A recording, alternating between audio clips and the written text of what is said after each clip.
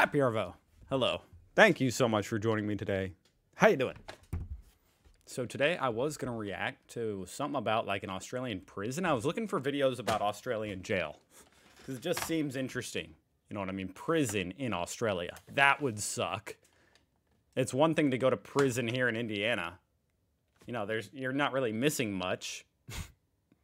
But in Australia, where it's beautiful, beautiful weather, beaches and stuff, that would suck to go to prison. But anyway, I got sidetracked by this video that popped up when I searched that. What actually happened to prisoners sent to Australia? Interesting question. What did actually happen? It seems like they did all right for themselves, but what actually happened to them? So subscribe for the video, I don't know, next week or tomorrow, I don't know, about an Australian prison. But for today, I'm seeing what actually happened to the prisoners sent to Australia. The infographics show. Go check them out, link down below. In 150 AD, astronomer and mapmaker Claudius Ptolemy was troubled by the current maps of the world. While contrary to popular belief, most people already knew the world was round well before Christopher Columbus. When Ptolemy looked at this map, he had a thought, surely, so that the world doesn't topple over from the massive weight of the European, African, and Asian continents, there must lie an as yet undiscovered land somewhere below the Indian Ocean. This land, interesting rationale, and turned out he was right, would become known as Terra Australis Incognita, or unknown southern land. For centuries after, Europeans tried to find this hypothesized southern land, which they expected to be filled with vast quantities of gold and treasure because, sure, why not? They thought the same thing about what? Just because they wanted it to be? About South America after all, and well, after a whole bunch of murder, we guess they weren't really wrong about that. Yet despite their best efforts, Europeans kept missing the Australian landmass, or in some cases, actually ran right into its shores but misidentified it. Of course, this whole time, there were already people living in Australia. Around 60,000 years ago, humans migrated south through India, Malaysia, Borneo, Papua New Guinea, and then Timor. There's no archaeological evidence that... You know, I've always said, how did the Aboriginals get there? And he kind of just... He made it seem easy. I guess they just hopped and jumped from Papua New Guinea and Malaysia. Okay. Hey, cool. Humans had made canoes or boats yet at this time, and it's believed that a tsunami might have possibly swept the first human colonies of Australia out to sea and then dumped them on the reclusive continent's shore.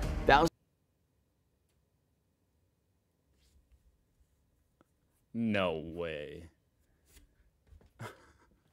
Okay, now I feel like I finally got an answer, even though that is insane. That's a way more insane answer than I have ever imagined. Thousands of years ago, though, Indonesian sailors, who were some of the most prolific in the world, made contact with their long-lost cousins and made brief but inconsequential contact. If we're being honest, they probably found a land full of murder beasts where every living thing is venomous or poisonous and decided, nah, we're good, before going home. Because that's the only appropriate response to someone inviting you to live in Australia. Because there's something inherently suicidal about Europeans, though. When they discovered Australia back in 1606, they took one look at the over 300 venomous species of animals living in Australia. Isn't that what Captain Cook said? He wrote down like in a journal, like, this place is scary. Thought to themselves, yeah, home sweet home. Unsurprisingly, given its native population of animals that can kill you on dry land, in the ocean, in the trees, and in your own home, colonization of this distant colony was less than appealing for many people. Luckily though, countries like England had a brilliant solution. Late in the 18th century, Britain had just lost the American War for Independence, though it would be more accurate to say that they simply stopped fighting it rather than the colonists wanted. If Britain had really wanted to, it could have absolutely crushed the American rebels. On the plus side, Americans would at least be able to afford healthcare today. Without the American colonies, though, Britain no longer had a convenient place to ship off its undesirables or all the criminals that it had convicted of crimes and handed down the sentence of transportation to. Transportation, that used to be a sentence. Transportation. That would be kind of exciting for that to be your sentence. Like, okay, we're going on a vacation.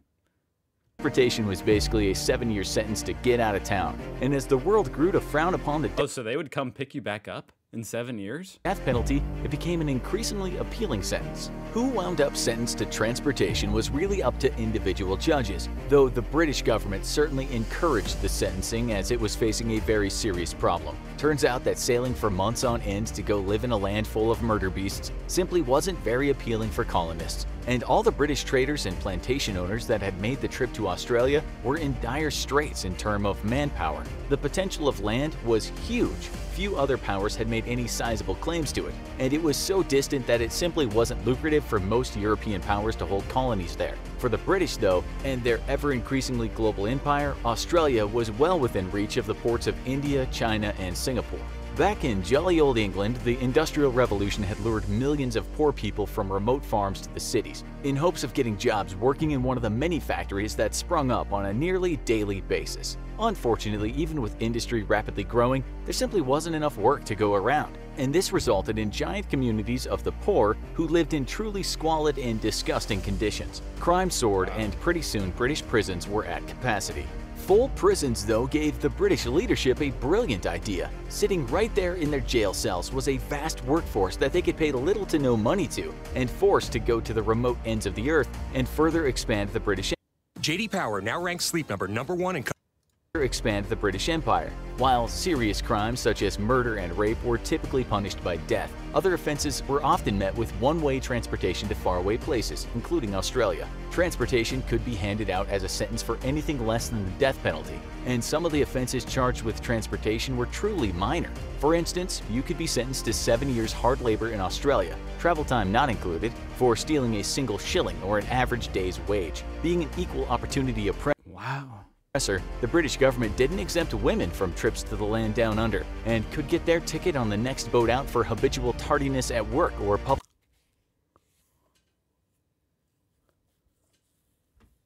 What? For being habitually tardy at work. Get sent to Australia.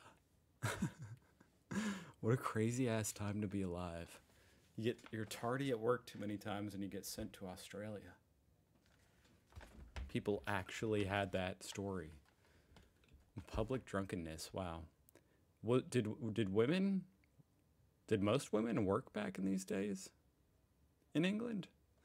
Drunkenness. Sentences were mostly supposed to be for 7 years, but the reality behind the rigor of being transported there and facing the prospect of returning to England penniless meant that most convicts simply chose to stay. Oh, wow. It wouldn't be so bad as long as you don't mind never seeing your family again, or if it weren't for the fact that people convicted of capital crimes who were supposed to face the death sentence often had their sentence commuted down to a trip to Australia. Pretty soon, thousands of prisoners. Nowadays, a lot of people, people pay to go live in Australia. They're begging to get in. So yeah, that really was a pretty good deal for a convict. Were being put on a luxury 8-month cruise to Australia, courtesy of the British government. Just kidding. The conditions for these prisoners Did he say it was an 8-month-long journey? were only a smidge better than those of slaves in the Atlantic slave trade, and many died over the course of a 6 to 8 month long voyage. Also, your roommate could— That alone almost makes it seem not even worth it. You gotta sail these dudes for 8 months just to get them there? very well have been a rapist or murderer. In 1788, the first fleet landed in New South Wales on January 26th, bringing 1,500 colonists made up of military personnel, traders, and hundreds of convicts for what was basically slave labor. It had only managed to lose 10% of its colonists in the transit, and this, it turns out, was a rather impressive safety record. In subsequent trips, as much as a third of all colonists died. Unlike America, Australia proved to be a much more difficult place to settle and grow crops in. The land was largely arid, and thus farming efforts fared rather poorly. Food was constantly in short supply, and convicts typically got the short end of the stick on that one. However, conditions for their caretakers were hardly any better, and life in Australia was very difficult.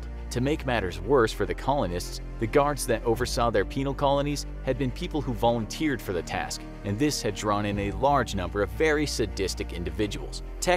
This is sort of interesting, just the perspective of, you know, the people being dropped off in Australia. The convicts were just there to do the slave labor. And then, you know, most of the people were not convicts. They were just going to colonize it. Technically, plantation owners and traders could not punish their convict workforce themselves, and instead a convict was supposed to be taken before a magistrate, who would try and mete out punishment according to the law. In reality, the guards that oversaw these early forced colonists often brutally took punishment into their own hands. Even small rule infractions could be met with 100 lashes by a cat-o'-nine-tails, a particularly sadistic tool of punishment, made up of a whip-like flail with 9 different tails, often with a small metal bead on the end of each. Prisoners would often be beaten to the point of being crippled. As the convict population grew thanks to the popular punishment of transportation, the government began to struggle looking after so many convicts. Thus, a new policy of assignment was established, which allowed farm owners to petition for groups of convicts to come work their land for them. These farms would often be far from the original colonies, and life could be either better or worse for the convict depending on what farmer became responsible for them. Some treated their convicts well, but others, being so far from even the small government protections afforded at the colonies, would brutalize their convicts any way they desired. Overseers would look after groups of convicts, and at night, they would be locked up in small wooden homes behind palisades for the protection of the local population.